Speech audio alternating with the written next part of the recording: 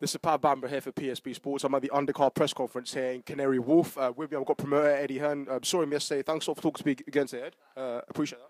Feel like brothers. Awesome. I feel like that as well, buddy. I feel like that as well. So Ed, we had two press conferences here today. Firstly, what happened with Dave Coldwell and Chris Eubank Sr.? Like, you got to give us an exclusive. Well, yeah, no, I just think Chris started going off basically saying because Dave was a poor professional fighter, and he wasn't. He won an area title, which I thought was a good achievement. He can't deliver the same for his charge that Eubank can, and Dave took exception to that, and it went backwards and forwards, and then Conor Benn and Chris Eubank Sr.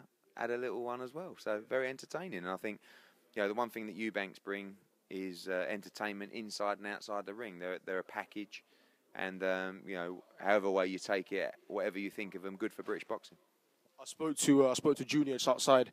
He said, he's focused on the Doran fight, but he's hungry for Golovkin and he's hungry for the Saunders rematch and even maybe the Olympics. Who knows in 4 years after his bid was rejected? So a bright future for Chris Eubank Jr. regardless, of course, with Triple G. Yeah, I think he's going to be in some big fights. I think the Doran fight is a tougher fight than people are anticipating. I think if Tom Doran can keep his composure and get past the first 3 or 4 rounds, I think he's got a chance in the fight. He can punch, but if Eubank is talking about Golovkin and Saunders, he has to be dealing with people like Doran. But I think there is an added level of expectancy and pressure because of the people that they're talking about for him to perform in such a way on Saturday.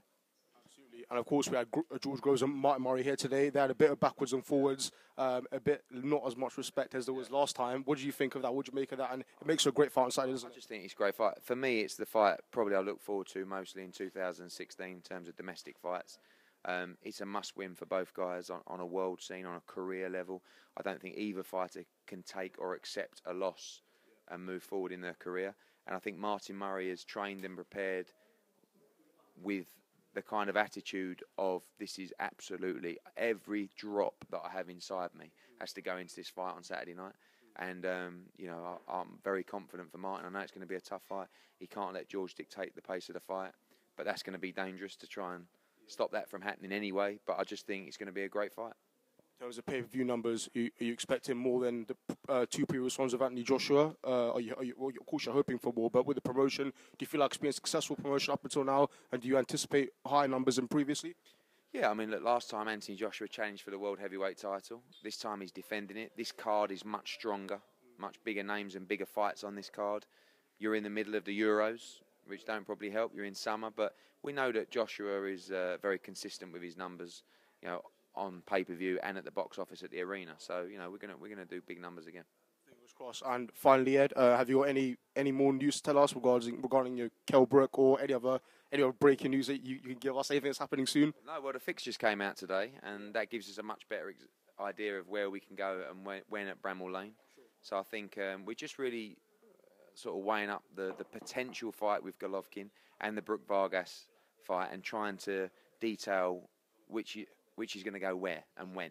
Sure. And that is difficult because, you have a fight in Brook Vargas which is pretty much agreed. Yeah. And you have a fight with Golovkin and Eubank which is talked about. Yeah. Terms are close. But is everybody going to sign? Yeah. I'm much more confident for the Brook Vargas fight. But I'd like to make both. So we'll have to see. Thanks again, Eddie, for your time. 2 days in a row, and we'll see you soon.